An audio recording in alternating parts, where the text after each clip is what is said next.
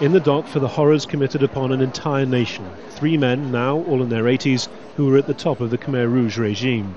Nuon Chea, known as Brother Number 2, the chief ideologist and right-hand man to Brother Number 1, Pol Pot.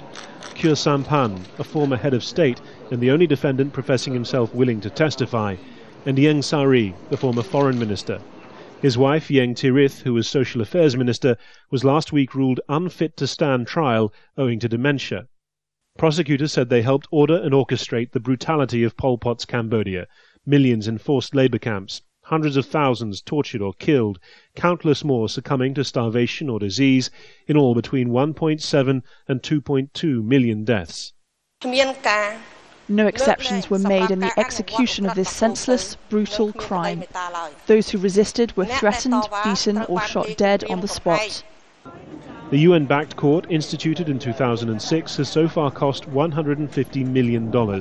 It secured one conviction, that of Kanguk Iv, known as Doik, sentenced to 19 years for the deaths of 14,000 people at S21, the notorious prison which he ran. But for victims and their families, the seniority of the defendants in this case raises the stakes. I want the court to find justice for everyone who was killed, so that they can live in peace in the next life. What I want is the answer to the reason behind the killings. What was the cause of the genocide?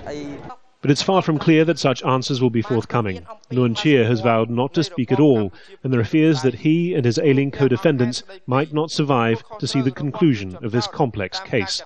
Harry Fawcett, Al Jazeera.